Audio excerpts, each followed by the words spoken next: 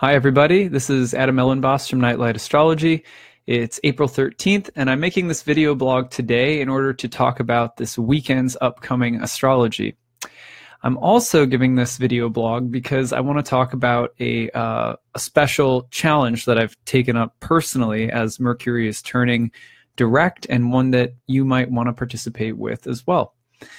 So there's a lot happening over the weekend. It's a big weekend astrologically, so I thought I'd make a video blog to sort of address everything that's going on at once.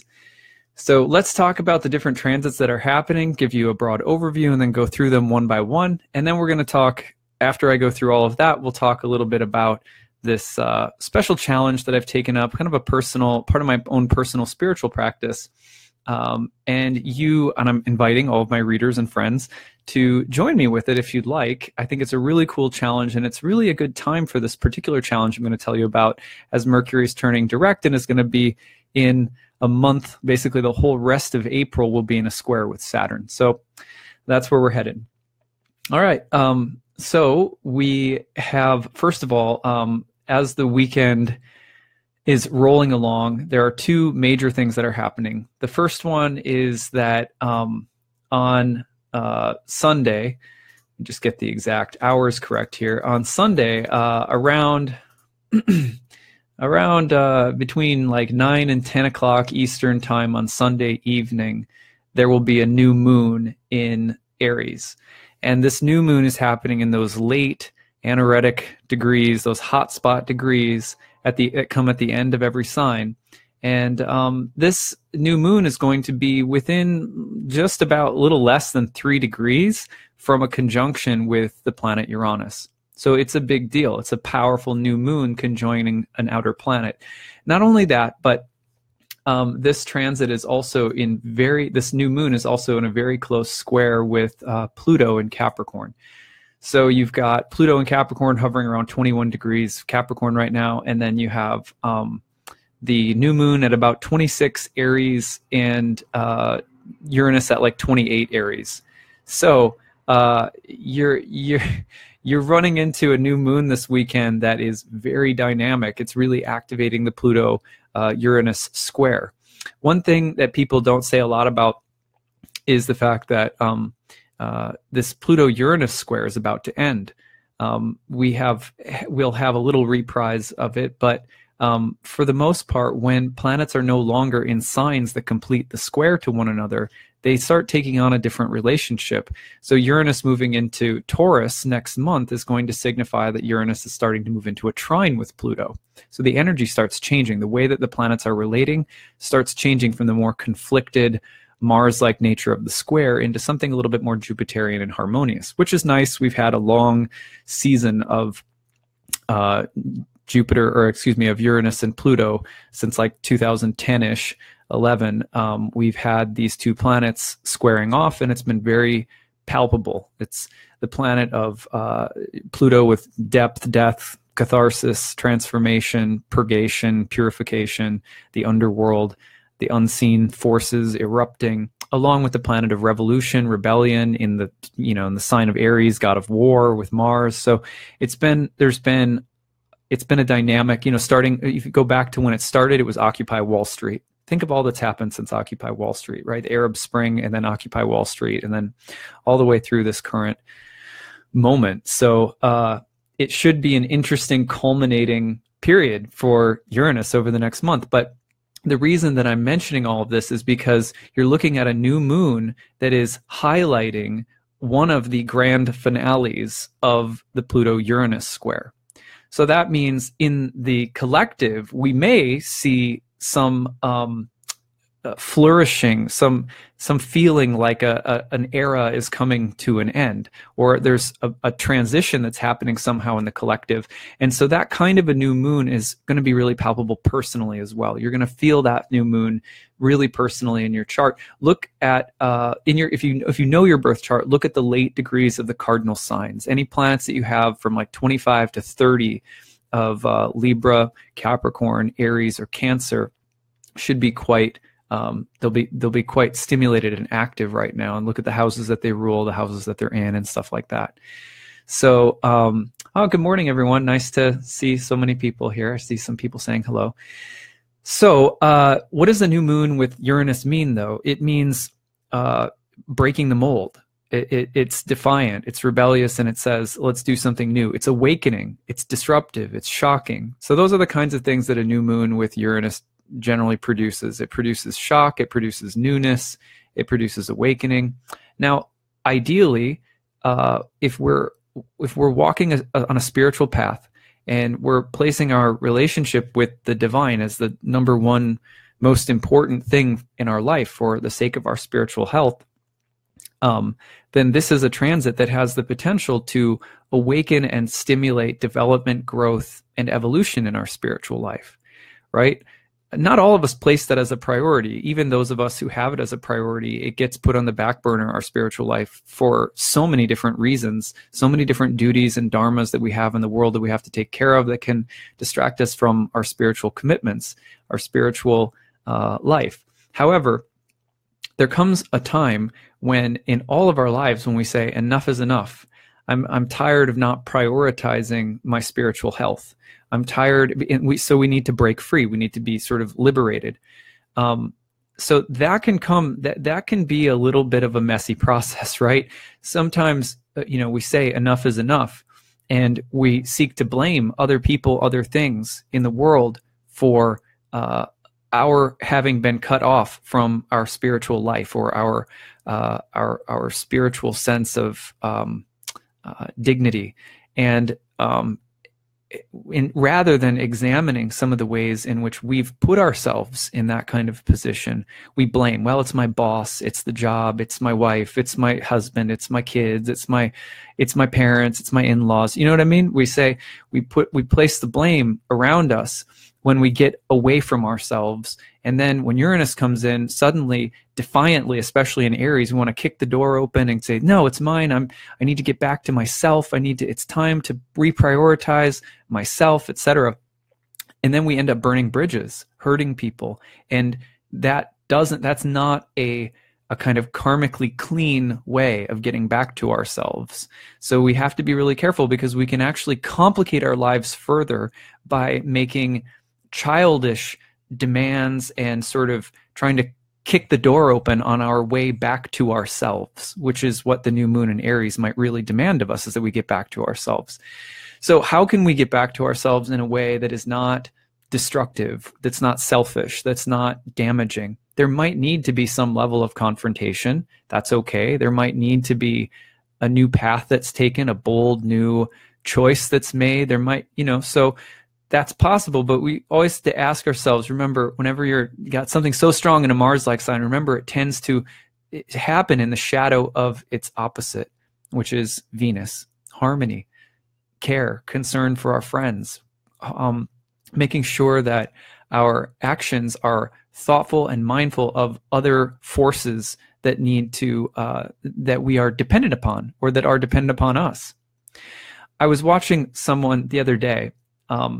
This was a sort of a Swami, and the Swami was there was a story about the Swami. It's the famous guru from India, and there's a story about how his disciples were watching him, and a couple of cats, dirty like street cats, like kittens actually, were fighting with one another for play and rolled onto his lap.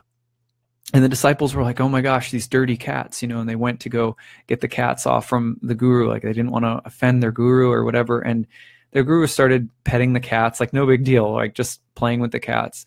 And he looked at his disciples and he said, if something comes into your care, if something naturally in the flow of life comes into your care, you never betray it, you never harm it, you never swat it away, because you will have told it inherently that the universe is not trustworthy, that God, where God sends us, where God places us, is not trustworthy. So it's very, very important that if something comes into your care, that you take good care of it, that you not hurt it, harm it, scare it, etc. And it was such a lesson. This was just one of the disciples reflecting and saying it was such a lesson for us, because here we were so worried about the cleanliness. And rather we had to be, we got this really good lesson about remembering that what trumps cleanliness all the time, or the rightness of the sort of letter of the law, rightness of the situation, not letting a guru be stained, is clothing stained, or whatever they had in their head as the right thing, was trumped by this higher law. And sometimes that's what Uranus and Aries is about too.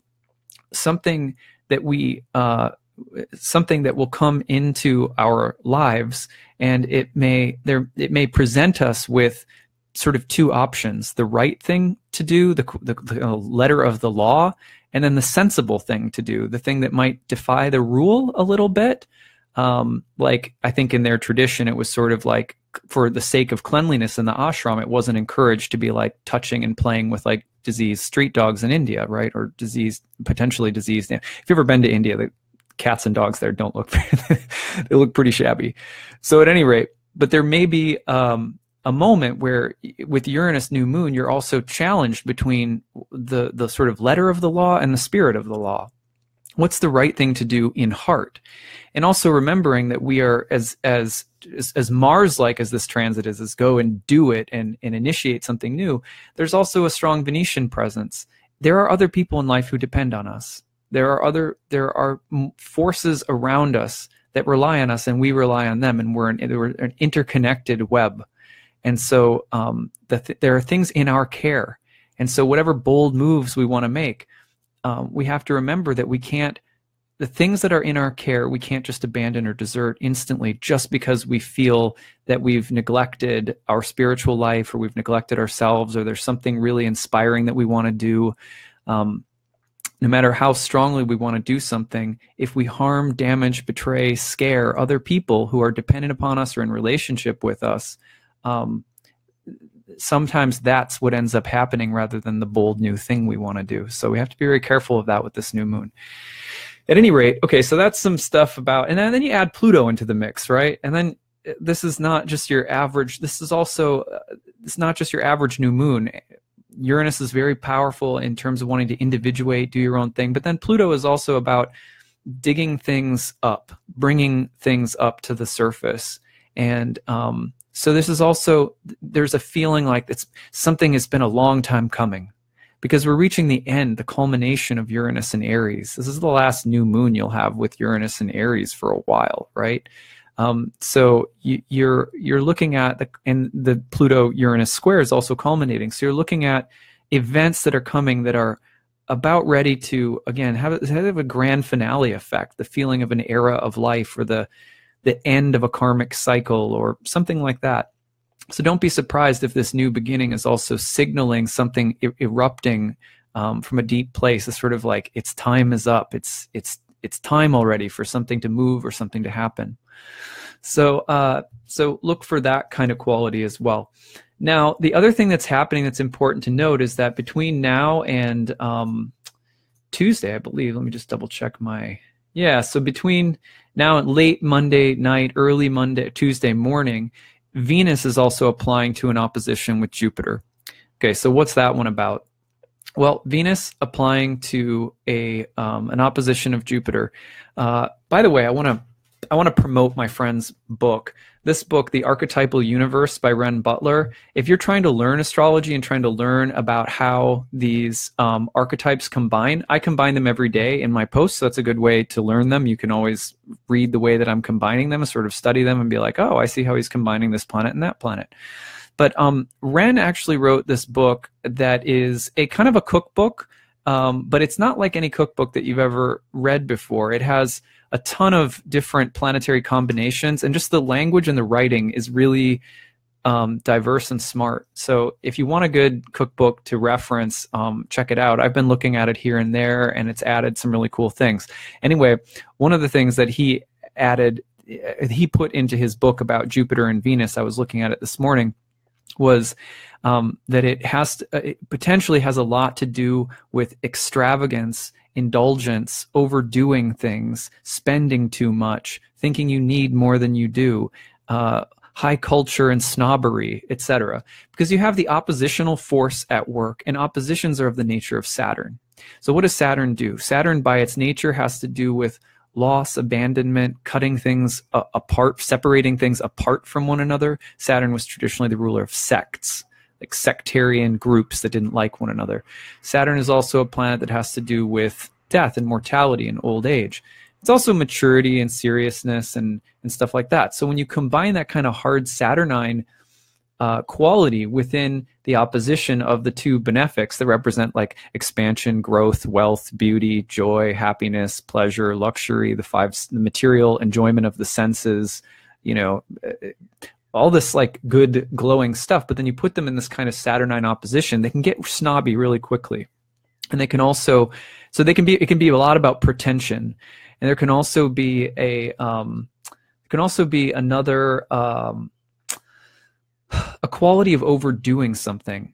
So, okay, let's say you're having some people over for dinner and you really want to impress everybody, right? So you spend you buy all new china or something, you buy silver, I don't know, you go completely bonkers, right? And nobody notices, right? Or it lasts 5 hours and people are impressed, but then guess what? Now everybody wants to say, we should regularly hold our monthly meetings at your house. It's so nice.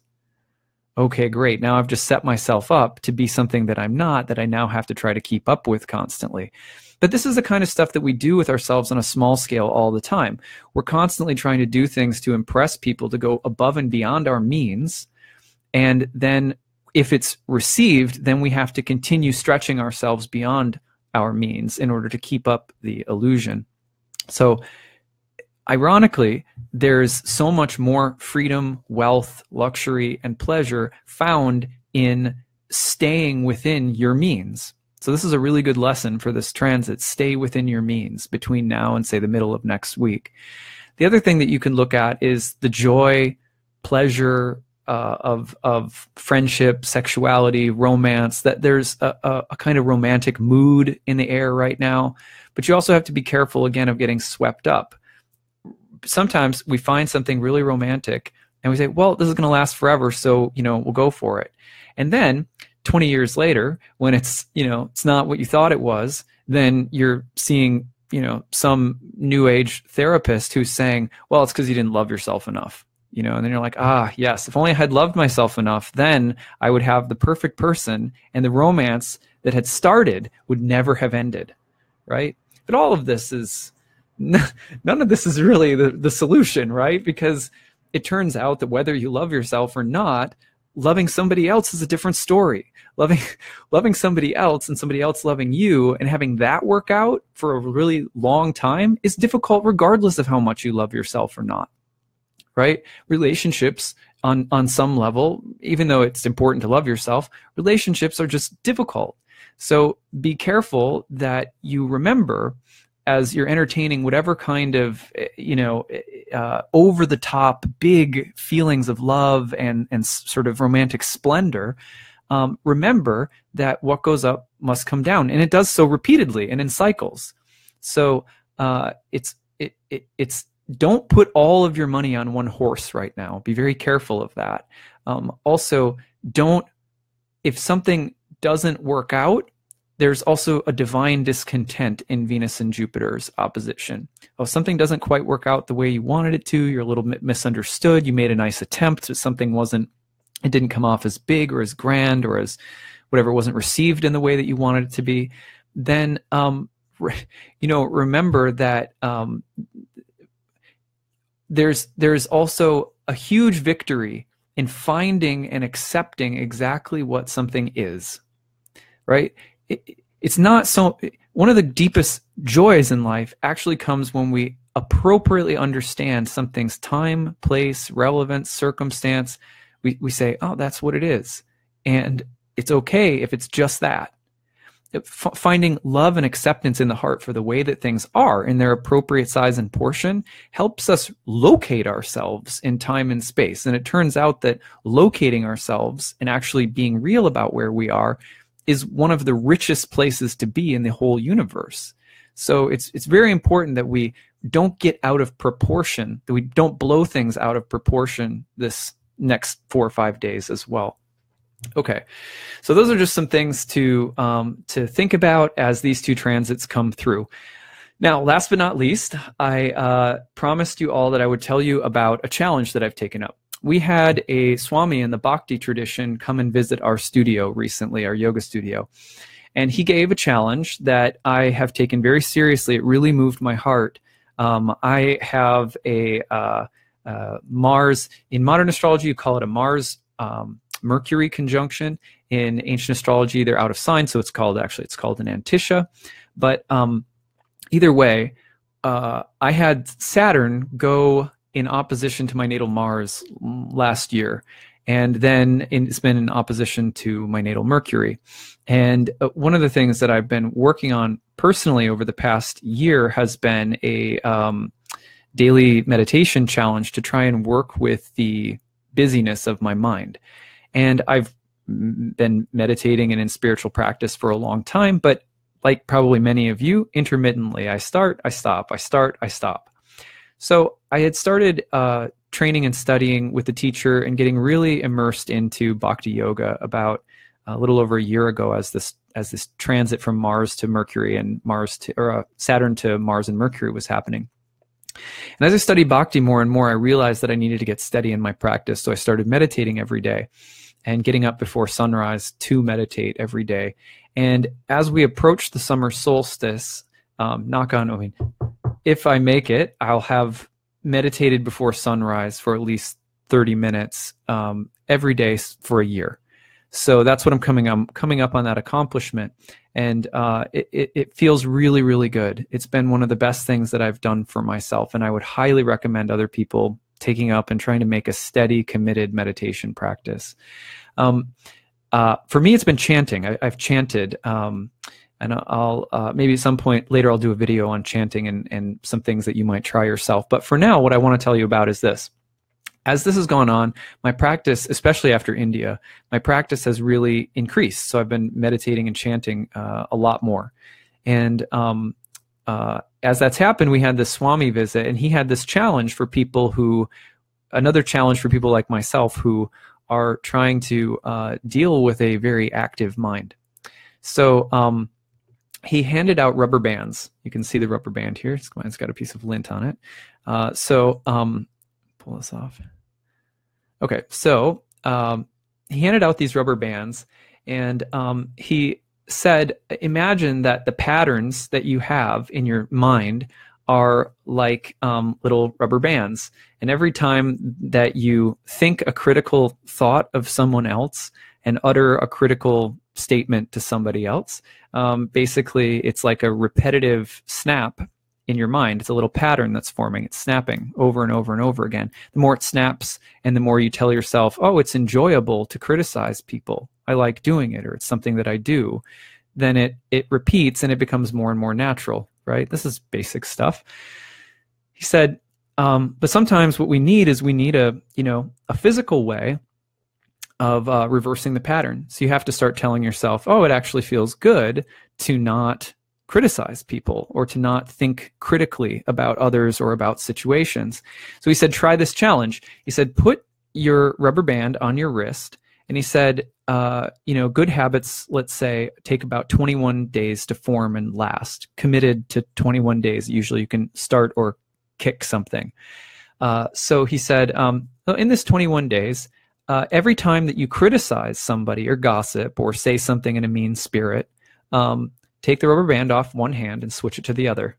And your goal is to keep it on one hand, meaning you don't gossip or criticize or speak in a mean spirit to somebody. For 21 days, you'll reach it because you haven't switched the rubber band from one hand to the other. So right now I am failing quite regularly, but improving.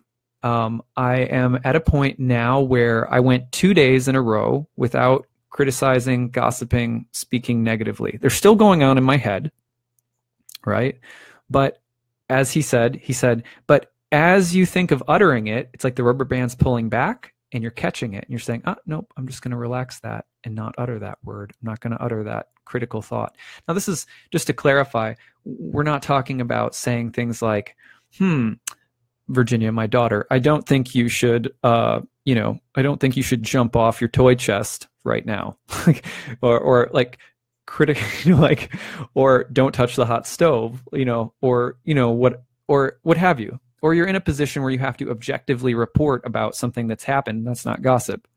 Or you have something to say, to reflect upon, but you can still say it in a constructive way, in a non-passive aggressive and constructive way, in an honest and kind way.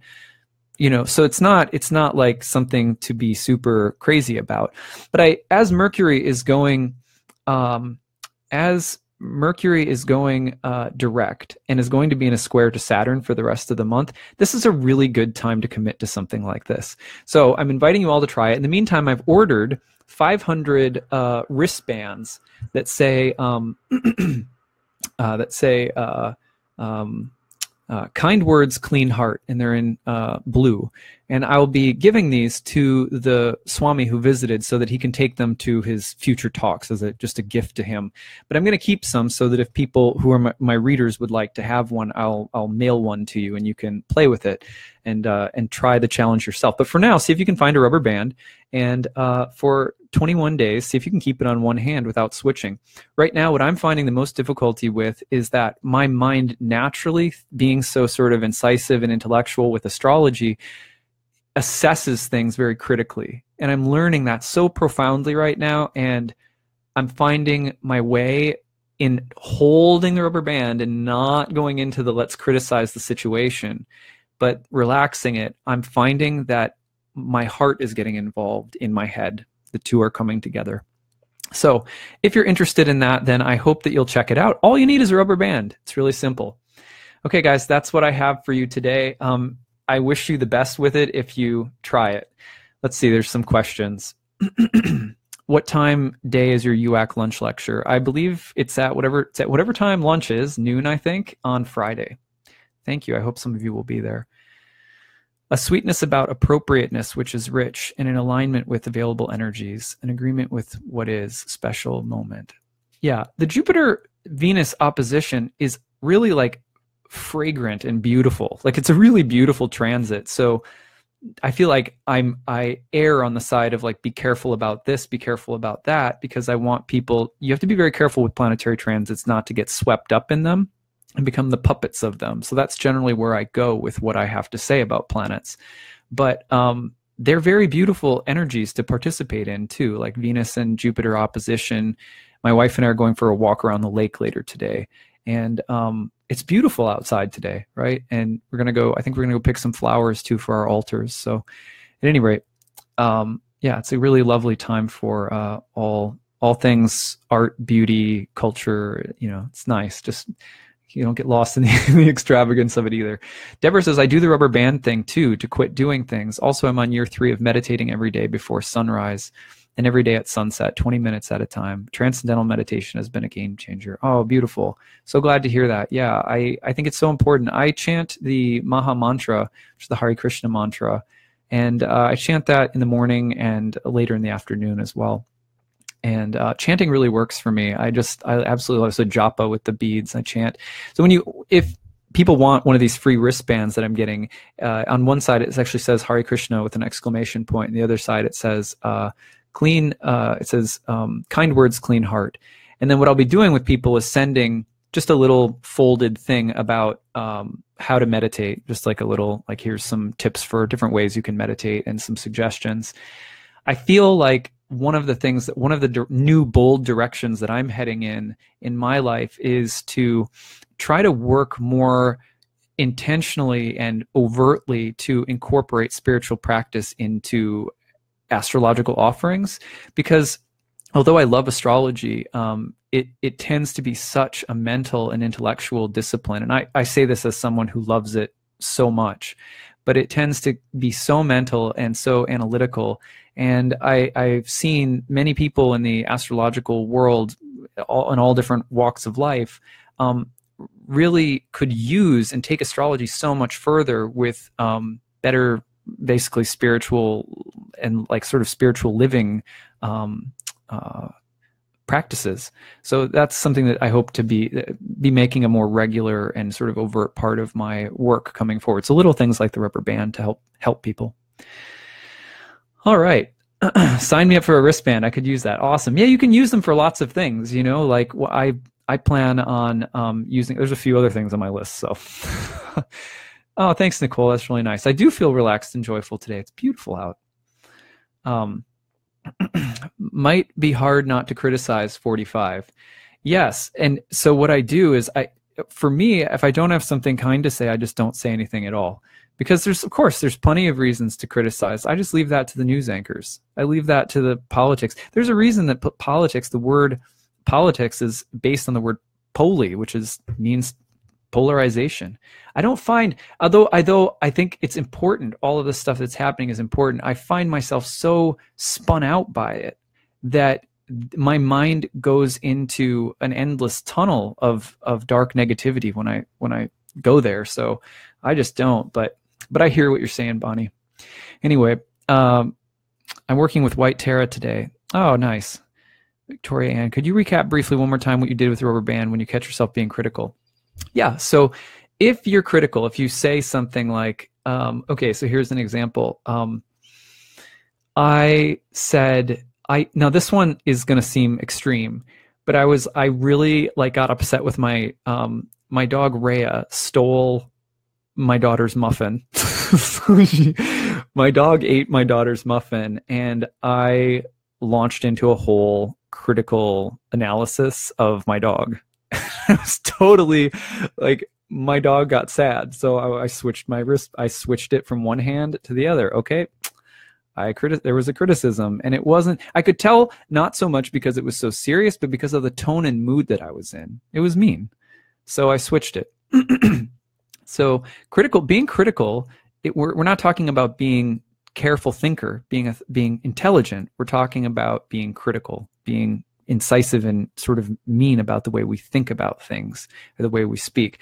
But the point that he was making was that when you keep it on one wrist for 21 days without criticizing, and you'll have really taught your mind that it's pleasurable, it's actually desirable and beautiful to not criticize. So that's what I'm working on right now. Okay. All right, guys. You guys have a very lovely day, everybody, and a very nice weekend. Take care.